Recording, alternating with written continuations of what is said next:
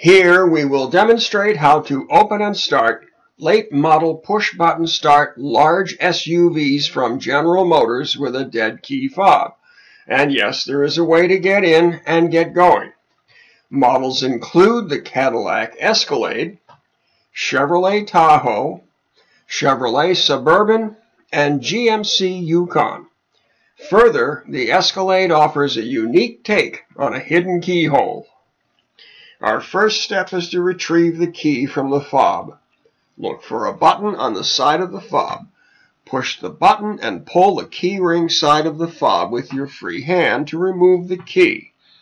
If a keyhole or cylinder is visible at the rear of the driver's door handle, simply insert the key and turn, and you're in the car.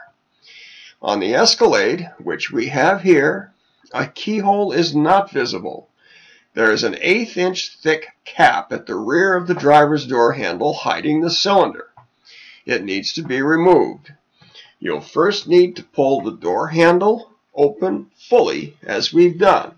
Next, slide the cap inward and remove it to expose the key cylinder.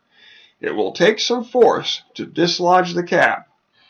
Once the key cylinder is exposed, insert the key and turn, and you're in the car. Don't go to sleep.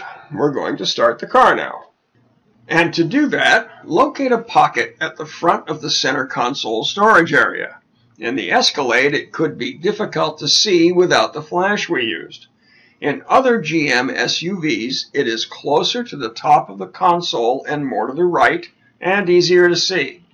Slip the key fob into the pocket with the buttons out and the key ring up. It is a loose fit, so don't be concerned.